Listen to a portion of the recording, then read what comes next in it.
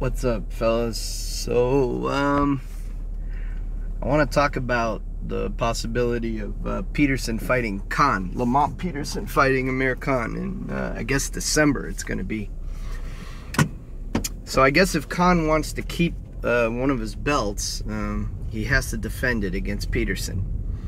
And Khan apparently is going to have two options, two most likely options. Either he fights Peterson or he fights Morales if Morales beats Matisse now.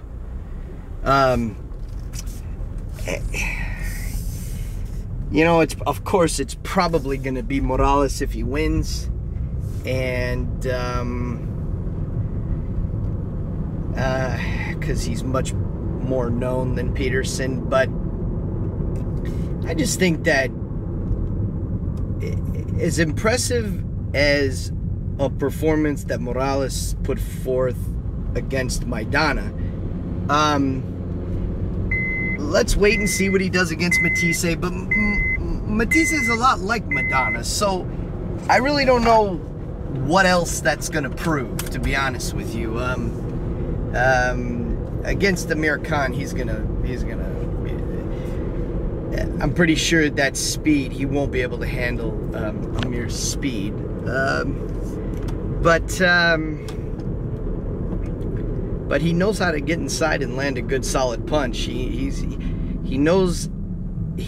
able to land a very accurate punch to the chin. So maybe he might land something kind of in the style that Maidana did. You know, he'll wait, find the opening, and land a big huge punch. But anyhow,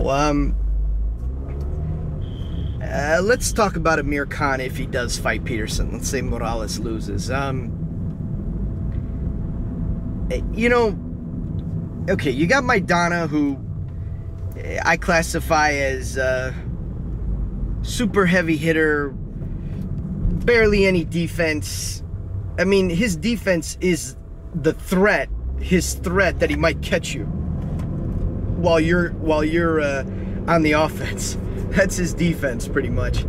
I mean, he occasionally puts his hands up and clams up, but maybe a little bit more now than before.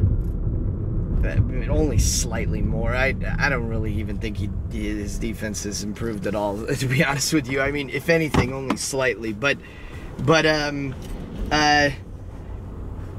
you know, you have Khan fought him, then Khan fought McCloskey, which nobody even really knew too much about nor cared about, and then he fought Judah.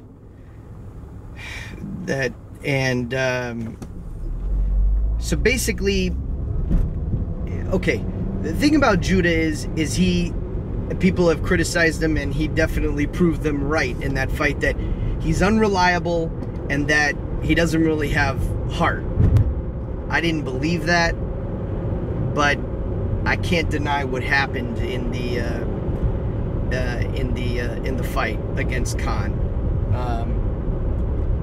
I think he's capable of much more. I think he's better than that performance, but I can't deny that, you know, Khan beat him with arguably a low blow that he should have gotten a point deducted for, and the fight should have went on. But I'll admit it wasn't looking good for Judah at that point, at that time.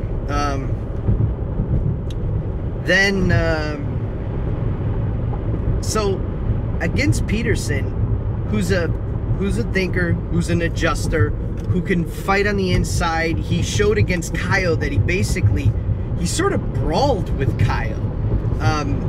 He kind of stood toe-to-toe to him and was trying to land these big, huge body shots. I liked all the body work that he was doing. He's tough. I mean, look, he got up from Victor Ortiz's knockdown, from the knockdowns from Victor Ortiz. He knows how to stay in it, and he's got a fair amount of.